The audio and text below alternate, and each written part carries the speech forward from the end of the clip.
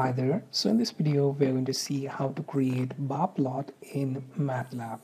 So let's start by creating one vector. Let's name it y.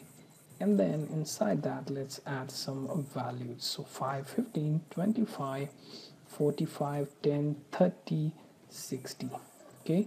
And after that, simply use bar and then point to this vector, and this should create your bar plot.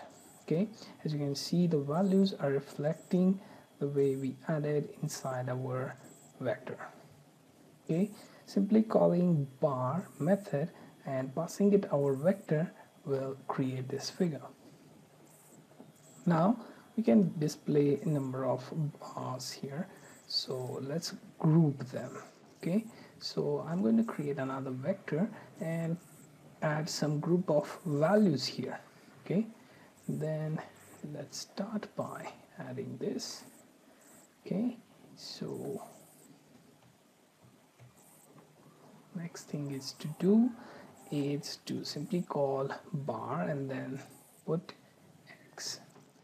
Okay, now you see we have group of bars here. So in first group we have 5, 15, 25, then 4, 24, 34. Okay, and similarly the third group.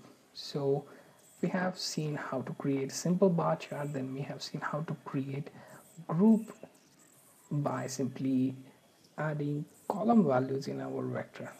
Okay, so the next thing is to display stack bars.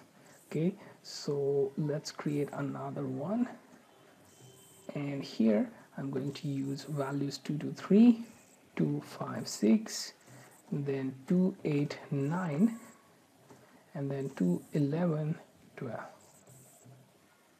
Okay, now here I want to use a simple bar method and point to my set data and then call for stacked bars.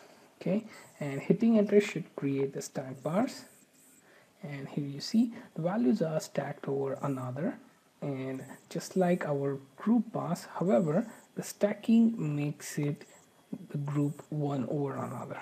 So for values up to 5 will be represented by first stack, then up to higher value will be with another color, and then higher one with another. So that's how the groups are divided here.